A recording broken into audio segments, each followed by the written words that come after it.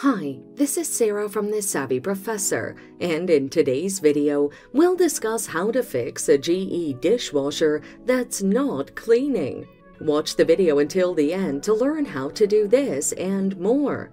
First, let's look at why your GE dishwasher isn't cleaning. Common reasons include low water pressure and temperature, the wrong cycle selection, detergent quality and quantity, or a wrongly loaded rack.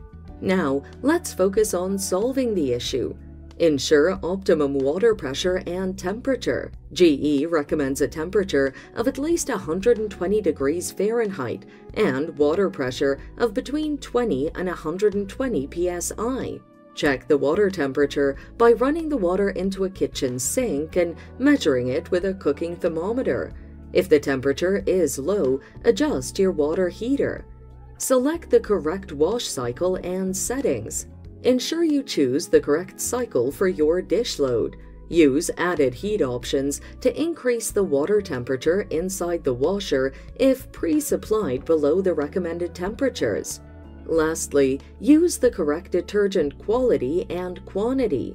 Use high-quality detergents such as Finish Quantum, Cascade Platinum, and Action Pack's dishwashing detergents for optimized cleaning. Also, use the correct amount of detergents as directed by the user manual. So, there you have it. Fixing a GE dishwasher that's not cleaning is that simple. Thanks for watching. Till next time.